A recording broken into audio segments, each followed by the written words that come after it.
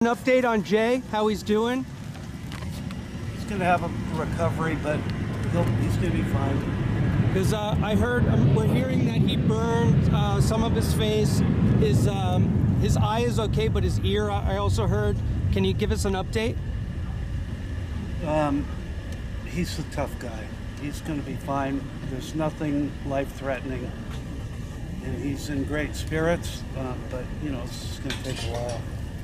And what exactly happened? What kind of, was he working on an engine?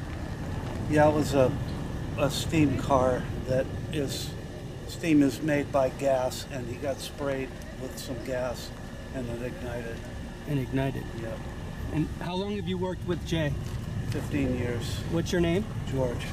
George? Yeah. And were you there when it actually happened? I wasn't. You were there? I was not. Okay.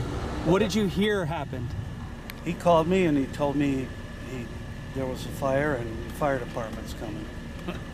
And he was actually he was conscious though. He'd never lost consciousness. Not at all. And he was okay. And right now, where is he now? He's in a burn center. Okay. And he's getting the best care.